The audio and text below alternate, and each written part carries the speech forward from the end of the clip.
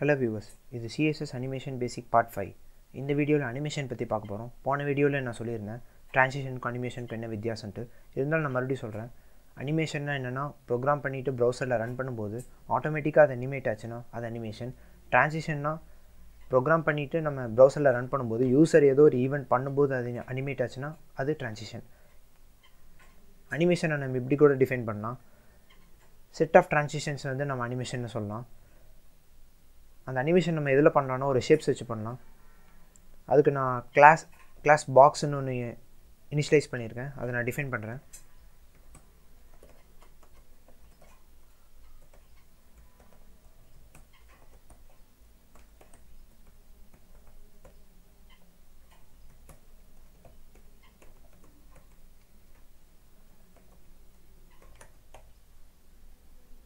எனக்கு அந்த box display ஆயிடுச்சு. இப்போ இந்த பாக்ஸை நான் சென்டர் பண்ணுறேன். அப்போ தான் பார்க்குறக்கு வியூ நல்லாயிருக்கும். அதுக்கு நான் மார்ஜின் டாப் யூஸ் பண்ணுறேன்.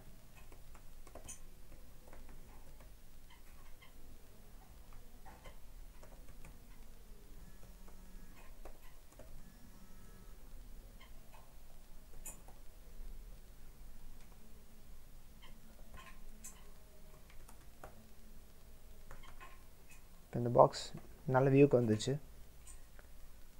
இப்போ இந்த பாக்ஸுக்கு நான் அனிமேஷன் கொடுக்க போகிறேன். அதுக்கு அனிமேஷன் ஒரு ப்ராப்பர்ட்டி இருக்குது. அனிமேஷன் நேம் ஒன்று கொடுக்கணும். அப்போ தான் அந்த இந்த பாக்ஸுக்கு தான் நம்ம அனிமேஷன் பண்ணுறோம் அப்படிங்கிறத வந்து நம்ம ப்ரௌசருக்கு சொல்லணும். ஸோ அனிமேஷன் நேம் நான் பவுன்ஸ்ன்னு கொடுக்குறேன். எந்த நேம் வேணால் கொடுக்கலாம். நான் பவுன்ஸ்ன்னு கொடுக்குறேன். பவுன்ஸ் கொடுத்துட்டு அனிமேஷன் டியூரேஷன் எனக்கு 2 seconds. அண்டு டைமிங் ஃபங்க்ஷன், நான் ட்ரான்சிஷனில் டைமிங் ஃபங்க்ஷன் சொன்ன மாதிரி இதுலேயும் டைமிங் ஃபங்க்ஷன் இருக்குது. இங்கே நான் ஈஸின் யூஸ் பண்ணுறேன். ஈஸின் and the animation should be infinite எனக்கு, அதனால் infinite யூஸ் பண்ணிக்கிறேன். infinite loop. இப்போ நான் இந்த அனிமேஷனை கால் பண்ண போகிறேன்.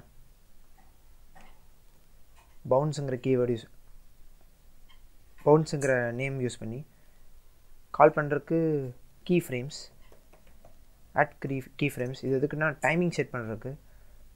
செட் ஆஃப் ட்ரான்சிஷனை ஒன்று சேர்த்துறதுக்கு தான் இந்த key frames. at keyframes bounce opens curly braces from 2. நம்ம from 2 யூஸ் பண்ணிக்கலாம். ரெண்டு ட்ரான்சிஷன் மட்டும் பண்ணுற மாதிரி இருந்தால். இல்லை எனக்கு மோர் தென் 2 ட்ரான்சிஷன் வேணும் அப்படின்னு நினச்சிங்கன்னா நீங்கள் 0% வேல்யூ 0 to 100 எது வேணால் கொடுத்துக்கலாம். நான் 50%, 100%. இது 3 ட்ரான்சிஷனுக்கு. எனக்கு 4 ட்ரான்சிஷன் வேணும்னா 0, 25, 50, 100 அப்படி கொடுக்கலாம். யூசர் கன்வீனியன்ட்டுக்கு நம்ம மாற்றிக்கலாம். இப்போ நான் 0% அப்போது என்னோடய பாக்ஸ் வந்து எந்த சேஞ்சஸுமே நடக்கக்கூடாது அப்படின்னா இது எம்டியாக விட்டுறலாம். 50% அப்போ எனக்கு என்ன நடக்கணும், அதாவது பாதி நேரத்தில் எனக்கு என்ன நடக்கணும்னா border radius 25% ஆகணும். அண்ட் பேக்ரவுண்ட் கலர்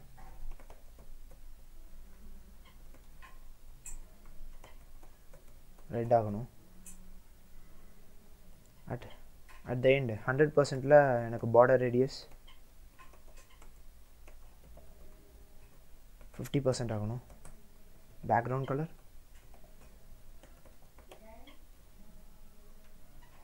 க்ரீன் ஆகணும்.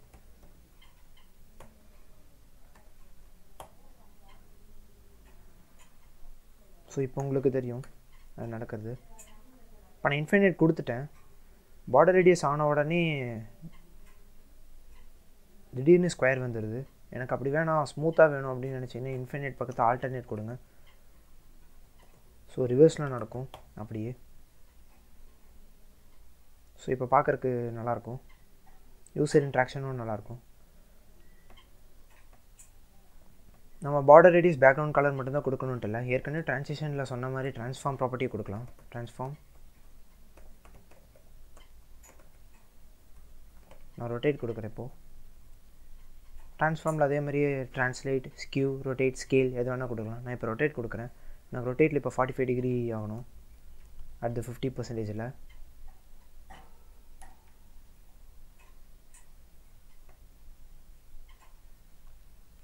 அதே ட்ரான்ஸ்ஃபார்மேஷன் எனக்கு 100%லேயே நடக்குது. அந்த டிகிரி 90 டிகிரி.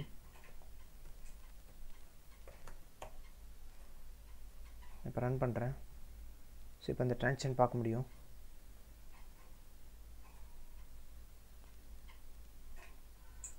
நெக்ஸ்ட் இது நம்ம வித் அண்ட் ஹைட்டு கூட ஆட் பண்ணிக்கலாம். சப்போஸ் நான் வித் வந்து எனக்கு 200 பிக்சல் மாறணும் and height also 200 pixel.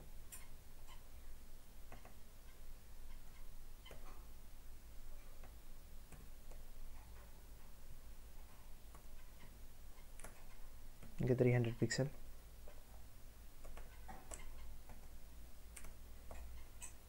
Save பண்ணுறேன், ரன் பண்ணுறேன். இப்போ உங்களுக்கு அந்த அனிமேஷன் தெரியும். ஸோ யூஸருக்கு தகுந்தாப்புல நம்ம அனிமேஷன் எப்படி வேணால் மாற்றிக்கலாம். இந்த அனிமேஷன் ஃபீல்டுலேயும் வெப்சைட் டிசைனிங்லேயும் ரொம்ப யூஸ்ஃபுல்லாக இருக்கும். இதுதான் அனிமேஷன் பேசிக். நெக்ஸ்ட் வீடியோவிலேருந்து நம்ம Z இண்டெக்ஸை பார்த்துட்டு அதுக்கப்புறம் ஒரு டயக்ராம்ஸில் எப்படி வரைகிறது அப்படிங்கிறத பார்த்துட்டு அதுக்கு எப்படி ட்ரான்சிஷன் அனிமேஷன் கொடுக்கலாங்கிறத ஃபர்தர் வீடியோஸில் பார்க்கலாம். That's all. பாய்.